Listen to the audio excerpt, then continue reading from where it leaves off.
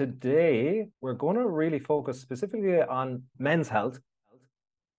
But all of these tips that I'm giving you is all about how to sustain health and fitness, nutrition, in a way that you can actually repeat it throughout your life, not just doing like a quick fix for 2 or 3 months. This is actually all actionable advice that works for me, my clients, and basically every established trainer kind of talks about these principles as well. So just quickly about myself, if you want to connect with me on Instagram, I'm at Conor O'Shea Fit. There's lots of free content, free mobility routines there if you want to check them out. Also, ConorO'SheaFitness.com with the website. I've been coaching since 2011, and my main focus is on longevity, sustainability, and physical autonomy. So physical autonomy is basically training in a way that allows your body to do all the things that you want it to do. Okay, so a lot of the fitness industry is very much geared towards aesthetics and how you look and bodybuilding. The way I coach people is around how your body functions. So if you're someone who wants to be fit and healthy, be able to go hiking at the weekends, go traveling into your 60s, 70s, 80s, keep up with your kids, have the energy to, work all day, enjoy the evenings, and just really live your life optimally. That's what physical autonomy does for you. So your workouts are actually going to fuel your body, not feel exhausted and punished every time you train. Okay. So what we're going to be covering is Men's Health 101. So first thing is the top 2 mistakes I see men make generally when they come into a fitness program or try and jump in with exercise. The second one is like the best exercises for men for optimal health. The third one is how to create a nutrition plan you can actually follow.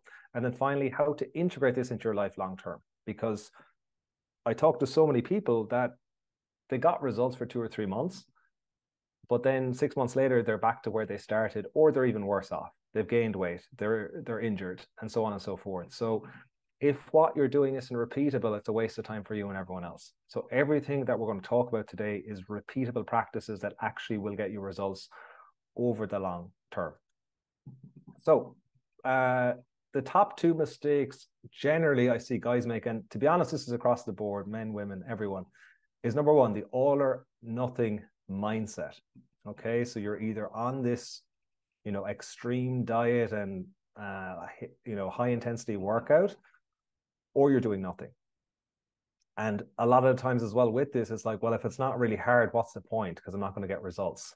And this is a very easy trap to fall into, but you actually want things to be easy. That's the really funny thing, because when it's easy, you'll repeat it.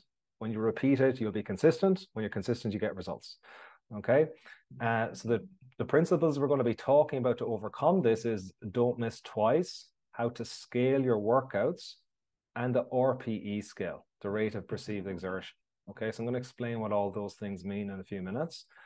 Then the second thing is not being able to properly manage your time or your energy. So actually put it into the chat if you struggle with energy levels, like you're tired, or if you feel like you never have enough time in the day. And I'm guessing everyone's going to say yes to both of those things, okay? So what we focus on with clients, and what I'm going to touch on with you guys today as well, is how can we actually get back our time so we can actually fit in the important things like your training and how you can improve your energy levels.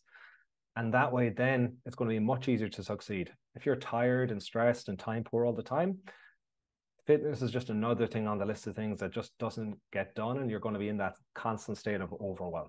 Okay, so we're going to touch on how to plan your week so you actually fit the stuff in that's important to you, that you actually want to do. And then also better boundaries around your evenings and your sleep, so you actually have the energy to do everything you want to do on a weekly basis as well. Okay, so how to avoid the all or nothing approach. Again, this is the number 1 trap that I see people make when it comes to training and fitness. You've probably all experienced it. I know I've experienced it. I go on off sugar, or I go off some food, or I say I'm going to train every day and I maybe do it for 2 weeks, maybe 3 weeks, maybe a month, but then eventually I miss a day. So what generally happens when you miss a day, when you say you're going to do it every single day, is you feel that you failed. And then let's just say you're doing well Monday to Thursday, Friday's busy, it's the end of the week, you're stressed, and all of a sudden the office, they bring in donuts and you crack. You have 2 donuts. Now all of a sudden you feel like you're a failure. Maybe you have a 3rd donut. Then you're like, well, screw it, I'll get a takeaway tonight. Then you wake up tomorrow, Saturday. Well, it's the weekend now, so I'm just gonna, I'll get started again on Monday. Saturday, you go over the top. Sunday, you're feeling guilty, ashamed of the decisions that you made. And then when it comes to Monday, you're like, well, I've wrecked everything, so what's the point anyway? And then that downward spiral will go on for weeks and even months, and for some people, unfortunately, for years, until you restart again. And when you restart again, you realize you've wasted so much time. You need to do an even stricter, more extreme diet, a crazier workout plan to make up for all that lost time. Okay. So this is the kind of cycle that people get stuck in. It never works out for people, and never miss twice helps you get around this. So it's very, very simple. You're not going to be ever 100% compliant. It's impossible. No one's perfect. You're not perfect either. So stop setting the bar so high for yourself, because when you set the bar here, you're only going to fail. So don't miss twice basically means if you do mess up on a Friday, you just start again your next opportunity. So that might be your next meal or the next day. If the whole weekend's a write-off, start again on Monday. And you just want to forgive yourself as quickly as possible to get back on the wagon, because it's never a meal or a weekend that ruins your results. It's your inability to forgive yourself that ruins your results, that leads to one day, to a week, to a month, to a year of not being able to get back onto track. Okay, so never miss twice. You miss a meal, you miss a workout, the next opportunity you get back on the wagon. So really just remember that principle from a mindset standpoint. That's going to allow you to stay consistent with everything going forwards. Okay, the second one is how to scale your workouts. So again, you're not always going to have a lot of time. In fact, you might be very, very time poor all the time. But let's just say for a lot of people, like this is a scale of 1 to 10 on how much movement and training you can do on a weekly basis. So like on the 10, this is like someone in the military, or like they're like a fitness model or something. Okay. Their job is to be physically active. No one's really going to be at that level. Most people are going to be somewhere at like a 4 to like a 7. Generally, the people I work with, and most people, kind of regular people, regular jobs. Okay. So let's just say on average, 70-80% of the time, you have the capacity to work out 3 times a week, and you have a dog, so you take it for a walk for 20 minutes daily. Okay. And that's generally, you're able to do that most times. But the trap that you get stuck in is when life gets busy, you go from doing that to doing nothing. Okay. So then all of a sudden you might be in a good routine for a few months, then life happens and you stop completely. And you keep losing momentum, and you're spending a huge amount of bandwidth trying to rebuild habits. And this adjusting the dial is all about maintaining your consistent habits and routines, regardless of how busy you get. So I want you to imagine that you just need to adjust the dial up or down, depending on how much time you've available. So 80% of the time, when life is pretty consistent, you're doing like a 5 or a 6 intensity. Normally in the past, you'd go to 0 and then you have to restart, and it's difficult to get your momentum. But now, instead of that, you adjust the dial way down. So you might do a 1 or a 2 out of 10 instead of a 0. Okay, so you're really, really busy. Life is crazy. You can still park further away from the office or from Dunnes Stores or wherever you go shopping. You can always take the stairs instead of the elevator. So you can just build movement into your day. And the trap to avoid here is like, well, what's the point doing anything if I don't have time to do a proper workout? You want to avoid that because you're not trying to do an optimal workout here. You're trying to sustain the habit of exercising every week, regardless of how busy you are. Okay, so it's a really important concept. A lot of the times it's like, well, if I can't do an hour, what's the point? Okay, the point is you want to you don't want to break the chain of consistently showing up every week. That's the magic, and that's how you get the compounding returns of exercise. It's like if you're investing in the stock market and every 3 months you take all your money out and then you plow it back in 6 months later, you're never going to get the compounding returns. Okay, you want to keep just putting in money every week. All right, same with your fitness. When it comes to intensity level, in particular, this is something that men tend to push themselves too hard and hurt themselves, because a lot of the times we might think that we're still like 18 or 20 when really we're 40, we're 50. and we mightn't have done a lot in the last 10, 15 years, okay? So we want to think about the frequency and the intensity of our workouts.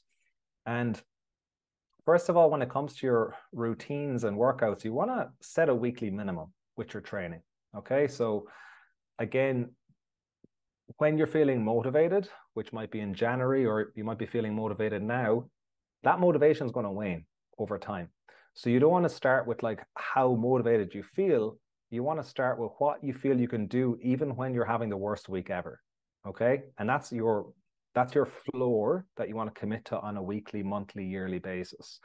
And that way, then when you're starting with your floor, you can only go up versus starting with 5 days a week. The minute you miss 5 days, you feel like you failed and you might quit completely. But if you set your floor at like 2 days for like 15 minutes, then every week is a win and it's a success. So a lot of this stuff is just tricking yourself psychologically into doing stuff and feeling like you're not actually failing. So an example of frequency would be, let's just say 2 to 3 workouts a week for 15 to 60 minutes. And then you might walk for 15 to 90 minutes a day.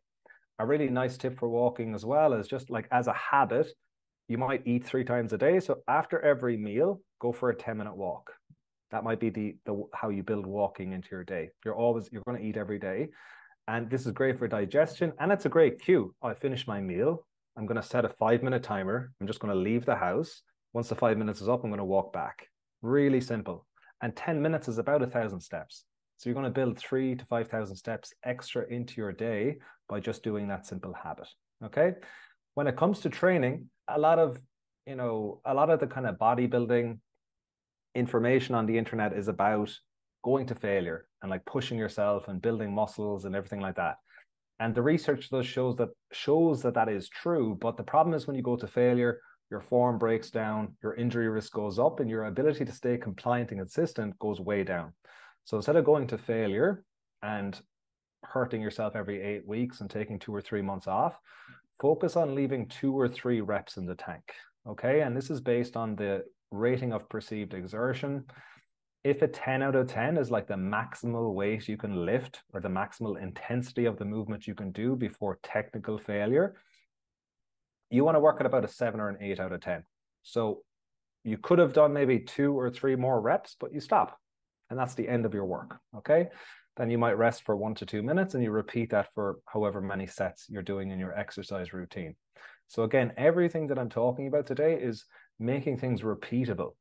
You want to train and exercise to make your life better. You don't want to be hobbling around every day, having sore hips, having a sore back because of your workout. You want your workout to make you feel better, to feel like you're offsetting all the sitting that you're doing and all the negative positions you're spending your entire life in. Okay. Next, we're going to talk about managing your time and energy. So the biggest thing we want to focus on, we talked about kind of setting your hell week, like what you can do on your worst week ever. Generally, that's about 2 15-minute sessions. And then the next thing we want to do is actually schedule your workouts like appointments. So like if you've got kids or if you have, work, it's in the calendar. All of these things. That's how you organize your life, most likely. You've written it down somewhere. Most likely it's in Google Calendar or something like that. So you want to do the same thing with your actual workouts. So it's like if you're playing, Gaelic games or going to violin lessons, it wasn't at like Monday one week and Wednesday the next week and Saturday the following week. It was like Monday and Wednesday at the same time every single week. That's what time training's on at. So you want to think about that yourself as well. Ideally, mornings tend to work better because there's less problems and meetings and social events on. Generally Monday, Wednesday, Friday at like a 7 or an 8 a.m., depending on your schedule, or like a Tuesday, Thursday at the same time. And just locking that into your calendar as your time to train and fill up your own tank and put on your own oxygen mask first each week. Now, the reason this is really valuable as well is if you have it in the calendar, sometimes you'll just forget, but you'll actually catch yourself because you'll see it in the calendar and you're like, okay, today's Wednesday. I completely blanked on the workout today. So I'm just going to pull the 7 a.m. workout to Thursday morning instead. And I can just fit it in there. And you'll just see like over the course of the year, you will start showing up way more consistently with your workouts simply because it's in the schedule. It's in the calendar. you've prioritized it and it's going to get done. When it comes to recovery and sleep hygiene is massive. I've had so many conversations with people recently where their notifications are on for social media and email, and their phone is in their room. So they're getting pinged in the middle of the night. So like, if that's you and you have low energy and you're tired all the time, like you should be, okay? Because you're getting waking up throughout the night. So the easiest thing is get your phone out of your room. If you don't want to be on your phone, get it out of your room, because technology is designed for you to use it and to be addicted to it. So if your phone is beside your bed, it's going to steal all your energy and it's going to keep you up at night. Especially if you're scrolling on, Instagram or TikTok or anything, it's very, very hard to calm down your nervous system after being so highly stimulated. So this little 10-3-2-1 formula works really well. 10 hours before bed, no caffeine. 3 hours before bed, no food or alcohol. 2 hours before bed, no work. 1 hour before bed, no screen time. And then 0 is the amount of times you snooze in the morning. Now, for some of you, like an hour before bed without screens might be difficult at the start if you're used to kind of just watching Netflix and going to bed, or like being on social media. So you can scale this stuff up and down as well. You might start with, okay, instead of an hour every night, I might start with 15 minutes, 4 or 5 evenings a week. I'm going to go off screens. And then you start building it up to 30 minutes, 45 minutes, and 60 minutes. And then eventually it'll just become natural and a part of your lifestyle. Okay. Guys, just when it comes to your exercise routine, you want to think about how you're spending your day. Okay. So you're spending your day sitting, most likely. When you sit a lot, your chest gets tight, your upper back gets weak. Also, your core gets weak, your front of your hips get tight, and your glutes get weak as well. So you want to focus on offsetting those issues and having a program that's going to basically strengthen the backside of your body, because that gets weak and atrophies, and open up the front of your body, which gets tight and restricted from, we're in this position over a desk, we're on our phone, closed and tightening. Okay. So the kind of most tonic program you can focus on is something that's going to strengthen the glutes and the hamstrings, like a glute bridge or a deadlift. Something that's going to focus on strengthening the upper back, so W slides or a dumbbell row. And then something that's going to stretch the front of the hips, like a hip flexor stretch, and then a dead bug for the core.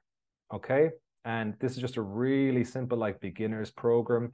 And along with opportunities to move, which is basically getting, any opportunity you have to move and get out of your desk is going to be really powerful as well. Because if you're not sitting, you're standing. And if you're standing, you're not going to tighten up as much from being in these compromised positions every day. So just like what these movements look like, this is the dead bug here, which works on the core. This is the glute bridge here, which works on the glutes. W slide works on the shoulders, the backside of the body, and then the hip flexors works on the front of the hips that gets very tight from sitting. Okay. So it's a really simple body weight program you can do from home. The last thing we're going to touch on, guys, is nutrition. So just again, to zoom out, nutrition is so confusing. It's a very polarizing topic. It's like the new religion, a lot of people say. People get very, very triggered by nutrition for whatever reason. So I don't talk about anything to do with like a specific diet. I talk about specific principles. And basically, I talk about the 3-lever approach. So you've got CR, calorie restriction, how many calories you eat on a daily basis; time restriction, restricting the time in which you allow yourself to eat; and dietary restriction, restricting what you eat. And the rule is you want to always pull one of these levers. Sometimes you pull 2, and then a few times a year you'll pull all 3. So calorie restriction would be like calorie counting. It works really well for some people. For some people, it causes stress. So it's all of this is population dependent. What's going to work best for you? Time restriction or intermittent fasting works very well for men in particular. A lot of women I find don't work as well with the fasting. Okay. And to do time restriction, the easiest one is you just skip your breakfast and you eat your lunch and dinner. A very easy way to manage the calorie intake into your day. And then dietary restriction would be you might eliminate part of your diet. You might cut out sugar, cut out gluten, cut out dairy, cut out alcohol. All of a sudden, you're eliminating calories. So doing one of these options is a great way of managing the food intake and the calorie intake. If you're not thinking about any of these, most likely you're going to have weight issues going forwards. And this is a really good way of thinking about it coming into the holiday season. So at social events, doing a time restriction, you might fast the evening before an event if you know that you're going to be eating a lot at that event or drinking, or the morning of and the day after. Okay. Calorie restriction would be you might skip the starter or the dessert, go for a lower calorie alcohol option. And then dietary restriction is you might avoid the dairy, the sugar, or the wheat or liquid calories from the options at like a Christmas party or something that, or at a wedding. So you can pick one of those levers to pull when you are like socializing over the Christmas period to help manage and mitigate calorie intake. So that's everything, guys. Quick recap: scaling the workouts, adjust your dial, plan your hell week. So set your lowest commitment and focus on going from there. 10-3-2-1 formula for sleep. From a strength and flexibility standpoint, just strengthen the backside of the body, stretch the front, put it in the calendar if you want it to get done, and always focus on pulling one lever for nutrition. So that is everything, guys. If you want to, again, connect on Instagram, and if you want 5 days of free mobility coaching, just shoot me this DM as well, and I can set you up with that. But thanks, guys. Take care. Bye-bye.